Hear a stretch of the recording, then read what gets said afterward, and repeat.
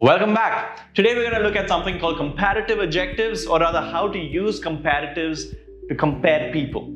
It's quite often to compare people either by the way they look or the performance or what they do. He's taller than him, he is shorter than him, he is richer. These comparatives can be quite useful to know. We're going to look at a few complex use cases that you can use in various contexts to compare people and things, right? So before we go in, hi, I am Ajit from Capshine. Capshine is a revolutionary learner together English fluency program.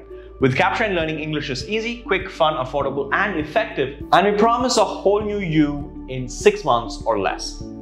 So, what are comparative adjectives? Well, and where do you use them? Let's look at some use cases. Firstly, comparative adjectives are used to compare a person or a thing with another, obviously. It's also used to compare a person or thing with itself at another time, how I was 10 years back versus now, right? After comparative adjectives, than is often used. I am richer than I was 10 years back, for example, right? What are some of the use cases that we can talk about? So before that, let me show you some examples, and then we will go into very specific use cases on how we can compare. For example, I am happier than I have ever been. Notice how I'm comparing myself to myself from the past, and of course I use the word than. I've found a better hotel with more comfortable beds. So again, you're comparing hotels and also the level of comfort of the beds that you can find with more, better and more comfortable. There are more people getting to university than ever before. Again, comparing the number of people getting into university now versus back then. Great. Let's look at one specific use case and then work from there. Much versus many. There are many more people living in Bangalore than Chennai. Do you notice the use case here? So I'm talking about the number of people. We're talking about countable nouns, and therefore I'm using more in this case. Again, I am using than to signify this comparison. Those shirts are much more expensive than the ones I bought. Again, more is used in this case. Much is used here because expensive is not a countable thing. And if you want to know what countable and uncountable is, do check out a video about countables and uncountables. That will tell you a lot about what the rules are for much and more as well. So here we're comparing how expensive something is. Again, the use of than. It was much hotter in Thailand than in Maldives. Notice how I'm comparing how hot something was with much, because hotness is not measurable. Not really, you can't say it is 10 hot, right? Centigrades can be measured, of course, and of course the use of than. So here we've seen the use of comparatives using much and more, or rather much and many in different contexts. Again, remember, much is for uncountable things, many is for countable things.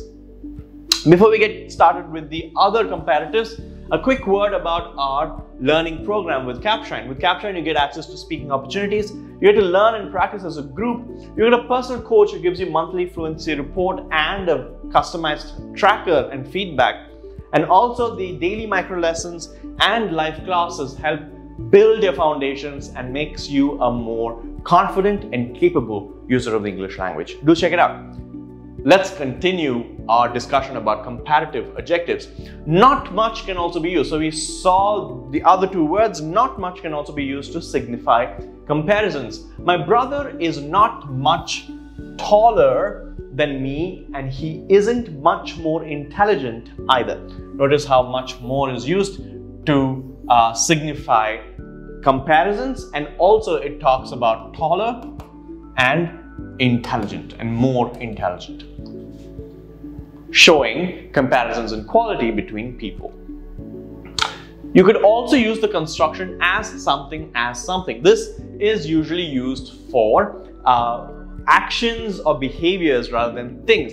Let me show you what I'm talking about. You're as bad a singer as your friend. I'm comparing how bad someone is at something. This is not a thing, it's a quality, right? You're as bad a singer as your friend. The resort was as crowded as ever. And of course, I am as good as Raj is, right? So all these are qualities that I'm comparing. And for that, if you're comparing two things or two people, you could use as blank as something, right? And that's a great format to compare things as well.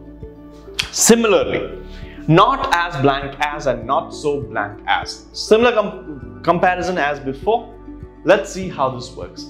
The food wasn't as good as yesterday. They are not as clever as they appear to be.